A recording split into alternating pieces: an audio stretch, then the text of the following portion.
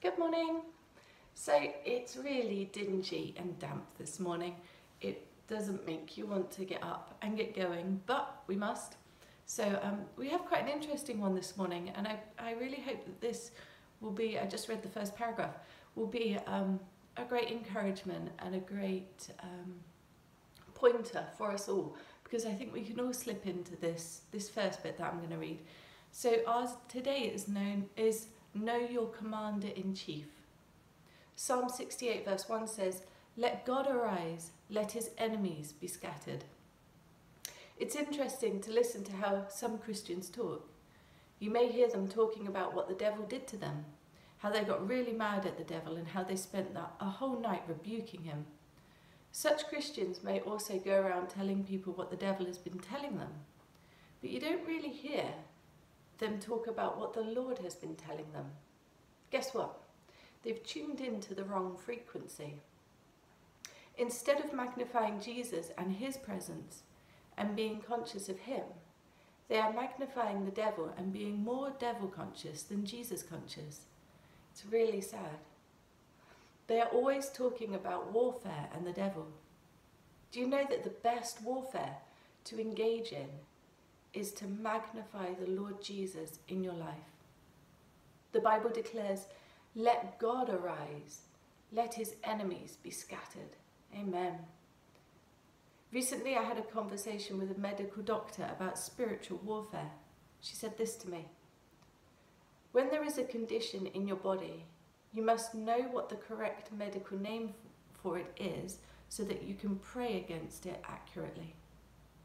Then she told me somewhat smugly, "As someone who's been in the army, you should know this.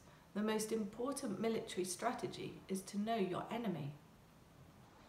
I smiled at her and said, "Actually, I believe that the most important military strategy is not to know your enemy, but to know your commander-in-chief and his directives for you."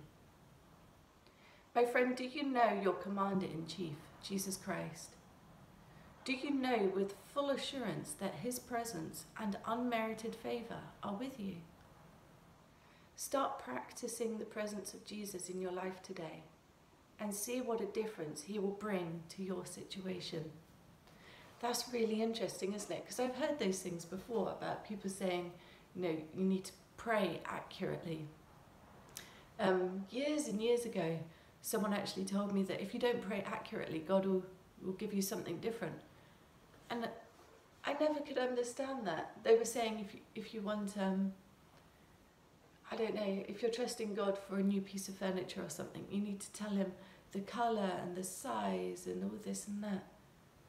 And I'm just thinking, well, God's not dumb either. The Bible says he gives us the desires of our hearts.